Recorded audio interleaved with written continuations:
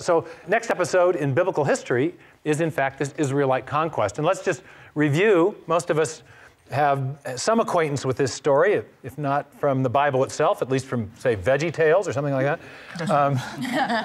I used to fall asleep to Veggie Tales. That was one of the things I did when I was a young father. Little kids would pop up on my lap. We turn on Veggie Tales. The next thing I knew, they were singing the song at the end. That's how I got my naps when I was a young professor. All right, the Israelite conquest. Before entering Canaan, God commanded the Israelites to drive the Canaanites out of the land and to settle it. With Joshua as their leader, succeeding Moses, the Israelites begin the conquest of Canaan by destroying and burning Jericho. That's the first city that they destroy, and that's on the west side of the Jordan River. The next city the Israelites destroy by fire is Ai, in the central hill country, and then the third and final city that the Israelites destroy under Joshua, again by fire, is Hatzor. We're going to see that these are very important cities for corroborating the biblical account because they are specifically mentioned as having been destroyed by fire.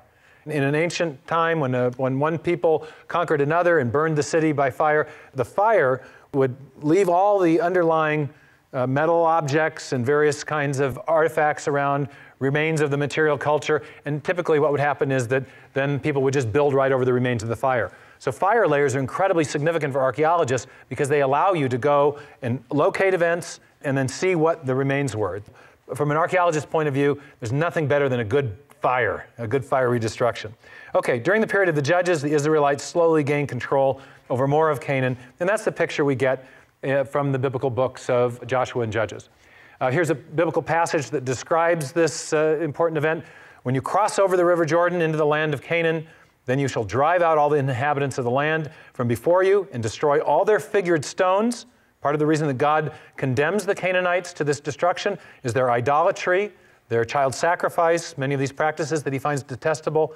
And then he goes on to say, and you must destroy their molten images and demolish all their high places, also places of idolatry, and you shall take possession of the land and live in it, for I have given it to you for you to possess. Okay? And here's a geographic orientation here on the map. We mentioned that there are these three key cities. We've got Jericho, which is the first one that the Israelites conquer. Secondly is the city Ai, spelled Ai again. And then finally, it's Hatzor, way in the north. Now, there's other conquests in between, but these are the three big ones from an archaeological point of view, again, because the Bible specifically mentions fiery destruction. And that's something that's easily testable from an archaeological point of view. If you can find those layers and date them, you can determine whether or not the biblical record is correct about these claims.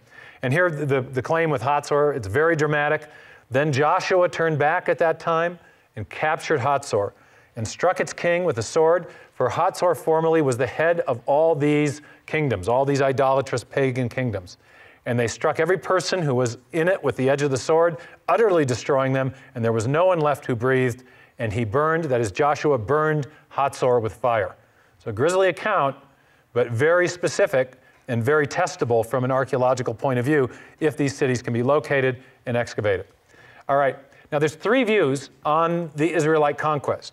There is the biblical view, taking the biblical chronology at face value, but we also realize there were skeptics. So there's also the earlier consensus view was that there was a conquest, but it began much later, in the 13th century BC. But now there's also the view of the minimalists, the biblical minimalists, who not only denied that there was an exodus, they also denied that there was a conquest, and they claim that any destruction evidence you find in these sites is from a series of indigenous peasant rebellions or warfare between the 13th and 12th centuries BC. Okay, so it has nothing to do with Joshua. If there is such evidence, and in any case, there is no evidence of the actual conquest as recorded in the biblical books of Joshua and Judges. Now, the earlier consensus was that there was a conquest, but it happened later. And this was based on the work of William Albright and another archaeologist named Starkey. They discovered a 13th century BC destruction layer at Betin, or what they assumed was the ancient city of Bethel, and also at Lachish. They attributed both of these destruction layers to Joshua. Then later, there were other archaeologists who came along and they excavated other sites, and they found evidence of 13th century destructions, and they said this must be the conquest, even though most of the cities that were excavated were not actually mentioned as having been destroyed in the Joshua and Judges accounts. So this kind of consensus formed on really a very flimsy basis. It didn't really correlate to the biblical view. It was originally formed in order to support the biblical view, but then as more and more scholars pieced together the evidence and got in the act, it really ended up underwriting a kind of skepticism about the account overall. And the key contributor there was Kathleen Kenyon. She was a British archaeologist. She excavated Jericho in the 1950s, and she found that there was substantial evidence of destruction at Jericho, but she dated it to about 1550 BC. Clearly, that's much earlier than the biblical date. And so what you have then is kind of a hodgepodge of evidence. People who think that there was a conquest, but it happened much later. But then when Kenyon's work came along, it said, look, there's no evidence of Jericho being part of that conquest. And so as a result, people began to be increasingly skeptical about the account as a whole. And later then we had the biblical minimalists who came along and said, look, it didn't happen at all. Okay? So again, our three key cities are Jericho, Ai, and Hatzor. And they're key, again, because they afford the unique opportunity to test the biblical claims against the archaeological record.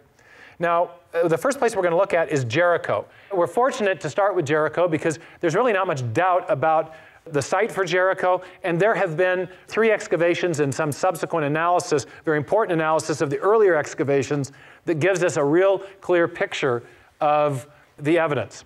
And the first excavation was performed by some Austrians and Germans back in the early part of the 20th century. Then there was a British archaeologist, John Garstang, who provided perhaps the most definitive early excavation of the site from 1930 to 1936. You can see he was there a long time. And then Kathleen Kenyon came in 1950 and stayed for 8 years and did further work. Now, interestingly, in all these excavations, there was a common thread. And that thread is that there was plenty of evidence of destruction of Jericho. There was lots of destruction evidence, and much of it, interestingly, especially highlighted by Garstang, matched the biblical record. First of all, there were walls, big walls around Jericho, and they were impressively fortified. The outer stone retaining wall, or what some of the archaeologists called a revetment wall, held a steep plastered glacis.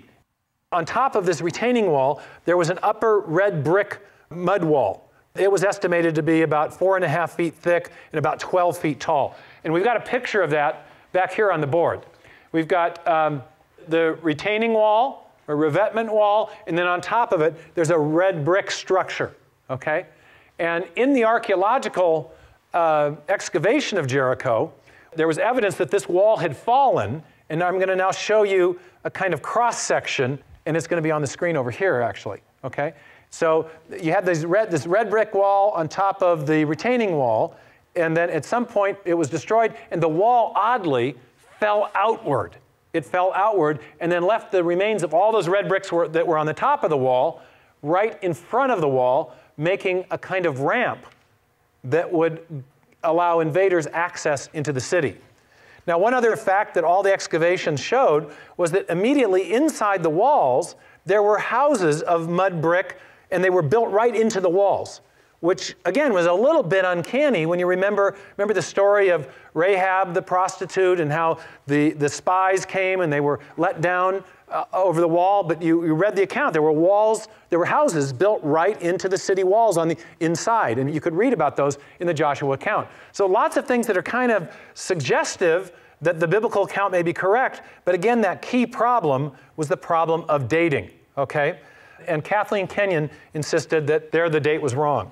There were some other facts at Jericho too, though, that again created some interesting reasons to suspect maybe the Bible was onto something.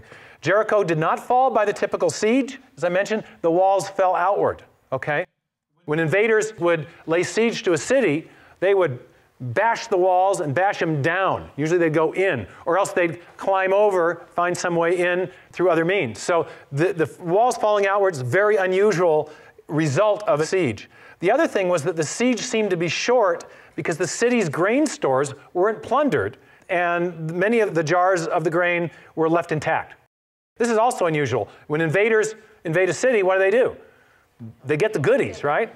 They take spoil, right? So no evidence that spoil was taken. So for some, it was indicative of the biblical description, because you may remember that Joshua was commanded not to take spoil. So the big problem, again, Kathleen Kenyon, she dates it, though, definitively to 1550 BC. Now, how does she get this date?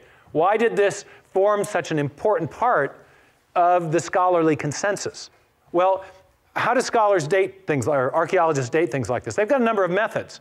One of them, though, is pottery. Just as we were mentioning before how names can change over periods of time, well, styles of pottery can change over time. Styles of writing can change over time. So one way of dating an area is to look for distinctive styles of pottery that were known to characterize a particular era, especially if you can find one that is known to characterize a particular era and no other era. Well, from this period of time, there was a style of pottery actually from the period of time about 1400 when, according to the Bible, the conquest took place. There was a style of pottery that was quite common called Cypriot pottery. It was a Cypriot imported pottery. And especially among wealthier people, they tended to buy this pottery, import it, and use it. Well, Kenyon searched for this kind of pottery and found no evidence of it. And so she assumed this couldn't be a 1400 destruction because there's no pottery from that period of time. And so she attributed the destruction either to the Egyptians or to another people called the Hyksos. But then a new development took place. This was about 1990, more than 30 years after she finished her excavation.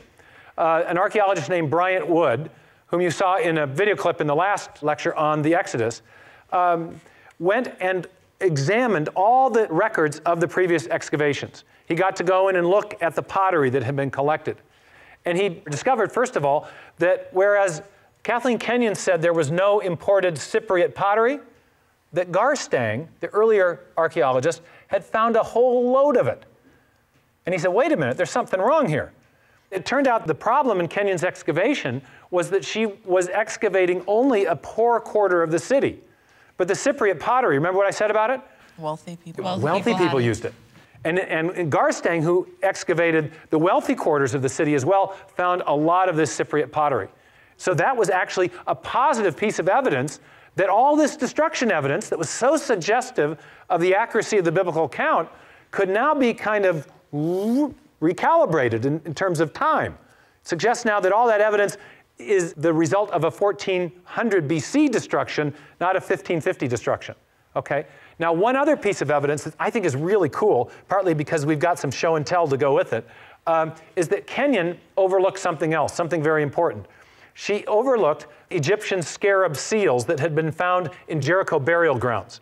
And they were seals that mentioned 3 Egyptian leaders. Hatshepsut, that Egyptian pharaohess that we discussed earlier, Tutmosis III, and Amenhotep III. And I'm going to turn the board over here so we can understand why this evidence is so significant. And we're also going to get a sample of an Egyptian scarab. Now, these are really cool because they are preserved nicely, all right? They're called dung beetle scarabs. For some reason, the Egyptians really thought dung beetles were cool. These are beetles that crawl around on, dung, all right? So I don't know why you'd worship something like that, but, whatever floats your boat, I guess. Not that we're defending relativism or anything, okay? All right. And then on the other side would be an inscription, right? And the inscription could be a minor official, or it might mention, a pharaoh. It might be a minor official who's serving a pharaoh. In any case, in the Jericho burial grounds, you have inscriptions that are mentioning pharaohs that were not even alive yet in 1550 BC. What's that show about when the destruction happened? It was later. It's got to be after that, doesn't it? Okay. So another piece of evidence that shifts the dating. Now, the 3 pharaohs I mentioned were alive in this period of time from roughly the 15th century BC to the beginning of the 14th century BC. So when you take that evidence collectively, it suggests, again, a later date for the conquest, and one now that suggests all that key evidence is actually supportive of the biblical record. The Bible says 5 or 6 key things that you can also corroborate by examining this extra-biblical archaeological evidence. Here's some points of agreement. The Joshua account and the archaeological excavation of Jericho agree on the following points. Jericho was a strong, fortified city with walls and a gate. You can read about that in the verses that I put on the slide, Joshua 2:7 and 6:5. The attack occurred after the spring harvest. As evidence of that, there were full grain stores found in excavation, indicating destruction soon after the harvest. Joshua 3 and chapter 5, verse 10, mention that the attack was after the spring harvest. The walls collapsed outward. I'm going to go back to that earlier picture because I want you to see this. Because it brings, sometimes when you have an archaeological investigation, it actually illuminates a part of the biblical text that maybe didn't even seem that significant to you. If you go to Joshua 6, chapter 5, the Lord's speaking to Joshua and he says, when you hear the trumpet sound long blasts, have all the people give a loud shout. We all know this story, right? Then the wall of the city will collapse and the people will go up, every man straight in. Okay? Now, can you see how this archaeological evidence illuminates that passage? It says that the people, once the walls collapse, the people can go up and straight in. Well, if the walls fell outward and formed this rubble, it formed a kind of natural ramp that allowed Joshua's soldiers to go right in over the top of the walls. And so it's quite an extraordinary kind of insight into what actually happened that comes from the excavation. Back to our points of convergence here. We've got walls collapse outward, allowing soldiers access to the city, but the city was not looted. Numerous grain jars were found full, intact, no looting, but the Israelites were specifically forbidden to plunder Jericho. You can read about that in Joshua chapter 6, verse 17. The city was destroyed by fire. Excavations reveal a conclusive fire destruction layer. Okay? The book of Joshua says so, chapter 6, verse 24, and the archaeological record concurs.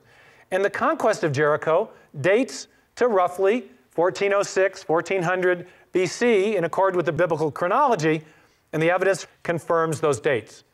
Now, when you compile all that, it's a pretty impressive list, isn't it? And that's again what I mean by the specificity of corroboration. When the Bible makes very specific claims, it invites very specific testing. And the excavation is one of the ways that you can test these claims.